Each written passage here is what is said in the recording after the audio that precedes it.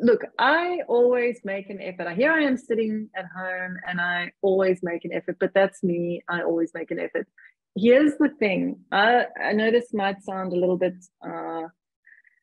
weird, but if you're client facing, like look good, like make an effort. I can't put you in front of clients if you look like a slob.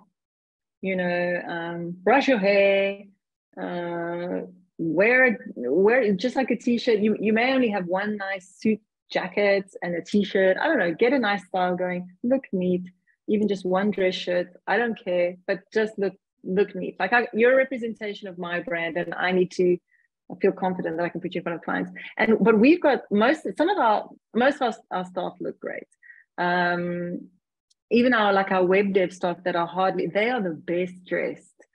You can pull them through a pin. They look amazing. So I don't know. I feel like it's nice for the company culture that everybody looks nice. So, but it's up to you. But I will be honest with you that we have had people turn up for interviews looking very scruffy, and it didn't go down well. It didn't go down so well because I feel like the way you dress on the inside, on the outside, is the way you feel about yourself on the inside. And it's also a sign of respect for the person that you're meeting with. And yeah, so I would say dress code, jeans, a nice shirt, and you can't go wrong with that.